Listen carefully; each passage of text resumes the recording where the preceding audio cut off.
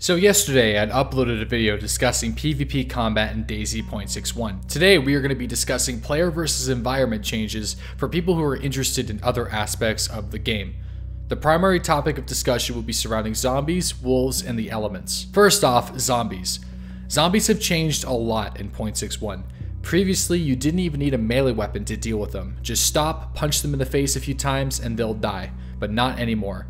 There are hundreds, if not thousands, more zombies roaming around Chernarus now in pretty much every village and small town. As a new survivor, it should be your first goal to get a melee weapon that you feel comfortable with, and lots of food because you're going to need it to stay energized and hydrated often to regain all the blood you lose while fighting.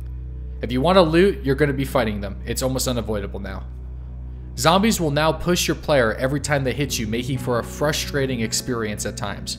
Obviously, it's not supposed to work that way, but the consequences is much tougher and more difficult zombie encounters, especially if you're playing it alone. I personally like the challenge, but I'm expecting them to remove the ice skating push and add an actual push animation, and I'd be a little bit more okay with it. Zombies also feel like they do more damage, have a higher chance to cause bleeding, and do more shock damage per hit, causing you to get knocked out faster than before. I'm not 100% sure if this is a change that is made in this patch or previous patches that's finally starting to show itself because zombies are more challenging. And there's more of them. Either way, be prepared and don't fight zombies if you're even slightly grayscale. They'll knock you out. When you fire your weapon, you'll attract a horde of zombies, especially in military bases and big towns like Starry. Sometimes you'll need to fire your gun, but just be prepared to deal with 12 or more zombies at times. Suppressors now have immense value in Dayz because they function properly versus zombies, so be prepared to create bottle suppressors and key pistol suppressors whenever you find them. Getting a suppressed sidearm is now very critical to the game and it will make your life a lot easier. The long wooden stick is still effective against zombies, but like the other melee weapons, as soon as you get pushed around, it can be hard to land the shots. Don't bother with your fists, rocks, or brass knuckles in this patch unless they fix zombie collision. Most of the time, you won't even be able to get close enough to land a hit if you're up against more than one zombie. Either way, I'm excited to see how well the zombie threat has been going for this patch. I'd love to see them fix the zombie collision / ice skating, as that's what I've been calling it, and I would love to see 10 to 15 zombies spawning in helicopter crashes just like in the mod. Next topic, wolves. Before I continue, I've made an entire video showcasing a wolf attack, and I highly recommend you go watch that.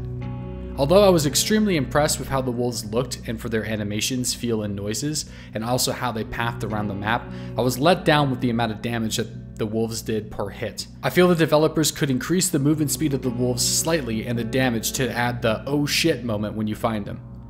Survivors have been reporting that you can actually just run away from packs of wolves and even gather multiple packs together and travel around Chernarus with your own wolf pack, which is hilarious but obviously not intended. I love the presence of wolves in wildlife and would love to see more, and we know that bears are coming down the road. Lastly, let's talk about the environment.